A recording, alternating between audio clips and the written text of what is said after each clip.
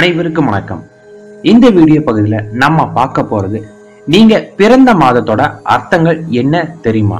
சித்தர்களை பற்றியும் அவங்களோட அறிவியலை பற்றியும் மேலும் பல தகவல்கள் அறிய எங்களோட இணையதளத்தை பார்வையிடுவோம். www.sattaimuninathar.com.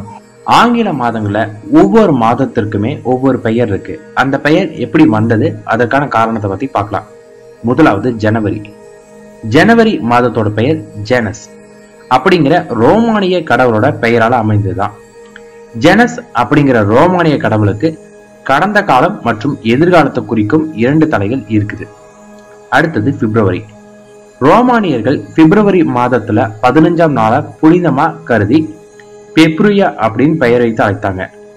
பெப்ருயா என்பதற்கு தூய்மை செய்து கொள்ளுதல் பொருள். அதை குறிக்கிற வகையில தான் பெப்ருயவஸ் அப்படின்னு பெயரிட்டாங்க. அதுவே பிப்ரவரின்னு மாறிச்சு. அடுத்தது மார்ச். மார்ச் மாதமானது மார்ஸ் அப்படிங்கிற ரோமானிய போர்க்கடவுள் மற்றும் விவசாய கடவுளோட பெயராக இருக்கு. இந்த மார்ஸ் கடவுள் ஈட்டி கேடயத்தோட காட்சியளிக்கும். மார்ஸ் அப்படிங்கிற கடவுளோட பெயரால தோன்றியதுதான் மார்ச் மாதம். அடுத்தது ஏப்ரல். ஏப்ரல் மாதமானது ஏப்ரைஸ் அப்படிங்கிற லத்தீன் சொல்படியில இருந்து வந்தது. இதோட பொருள் திறந்து விடு, ஆண்டோட செழிப்புக்கோ வழி பெறக்கும் மாதம் என்பதால இந்த லத்தீன் சொல்லிலிருந்து பிறந்த மாதம் தான் ஏப்ரல் மாதமா மாறுச்சு. அடுத்தது மே மாதம். உலகத்தை சுமக்கும் அட்லஸ் மகளோட பெயர் மையா என்ற தேவதையா இருக்காங்க. மையாவோட பெயரால தோன்றிய மாதம் தான் மே மாதம்னு கருதப்படுது. ஜூன். ரோமானியர்கள் ஜுனோ அப்படிங்கிற தேவதையின் இளமையின் சின்னமா வழிபட்டு வந்திருக்காங்க. அந்த தேவதையின் பெயரால் வந்ததுதான் ஜூன் மாதம். அடுத்தது ஜூலை. ஆரம்ப காலத்துல 5வது மாதமா ஜூலை மாதம் இருந்தது. 5ஐ பிண்டிஸ் அப்படின்னு அழைப்பாங்க. மார்க் ஆண்டனி இந்த பெயரை மாத்தி ஜூலியஸ் சீசர் பெயரால ஜூலி அப்படின்னு பெயர் சுற்றினார். அதுதான் ஜூலை மாதமாவே மாறுச்சு.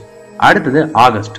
ஆகஸ்ட் மாதமானது ஆரம்பத்துல 6வது மாதமா இருந்து 6 என்ற எண்ணை செக்கிட்டிஸ் என்ற கிரேக்க மொழியில அழைத்தார்கள். பின்னாடி ஜூலியஸ் சீசர் இந்த மாதத்தை 8வது மாதமா மாற்றிய பின்னாடி ரோமானியர்கள் தங்கள் மன்னரான அகஸ்டை பெருமைப்படுத்தும் விதமா ஆகஸ்ட் அப்படின்னு பெயர் எடுத்தாங்க. அதுவே பிற்காலத்துல ஆகஸ்ட் அப்படின்னு மாறிச்சு. செப்டம்பர்.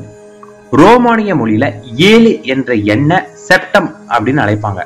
மார்ச் முதல் மாதமா இருந்த காலத்துல செப்டம்பர் 7வது மாதமா இருந்து இதனால இந்த மாதம் செப்டம்பர் அப்படின்னு மாறுச்சு. அக்டோபர். அக்டோபர் மாதம் ஆரம்பத்துல 8வது மாதமா இருந்தது. அக்டோ அப்படின்னா 8ன்னு பொருள். எனவே இந்த மாதத்தை அக்டோபர்னு கூறப்பட்டது. நவம்பர். இந்த மாதத்துல உள்ள நவம் அப்படிங்கிறதுக்கு 9ன்னு அர்த்தம். இந்த மாதம் முதல்ல 9 மாதமா இருந்தது. நவம்பர் அப்படின்னு கூறப்பட்டது. டிசம்பர். டிசம்பர் மாதத்துள்ள டிசம் என்பதற்கு 10ன்னு அர்த்தம். இந்த மாதம் முதல்ல 10வதா இருந்ததால டிசம்பர் அப்படின்னு அழைக்கப்பட்டது. நன்றி, வணக்கம்.